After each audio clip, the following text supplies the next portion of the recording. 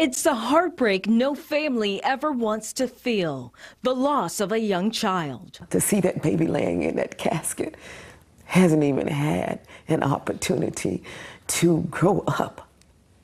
You know, his life has ended because of some people putting stupid things on various sites. Barbara Williams Beach says her 9-year-old great-nephew, Latarius Smith Jr., died last week after taking part in a deadly viral trend. It wasn't until later on that we found out that there was some type of video on TikTok, you know, letting kids know, you know, how to, strangle yourself, but you got to get out of it. The challenge is to get out of it.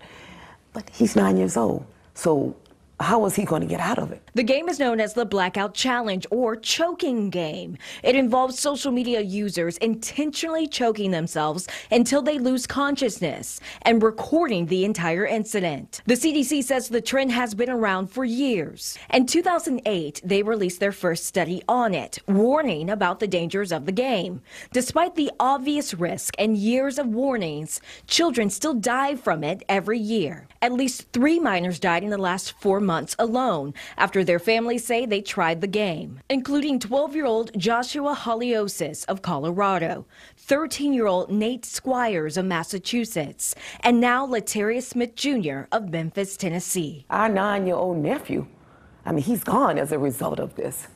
And the family is just devastated. A spokesperson with TikTok says dangerous challenges are banned from their site, and they will remove these videos if they see them. Now, Latarius's family is warning others not to let any child use social media without adult supervision, because this little boy filled with joy. John Nixon, all of me love all. You always say that to me. Now leaves behind a family overcome by sorrow. TikTok's policy requires users to be at least 13 years old or older. But cyber experts say it is hard for social media companies to enforce these age limits. In the past, TikTok has banned users they've discovered don't meet that age requirement. Aaron.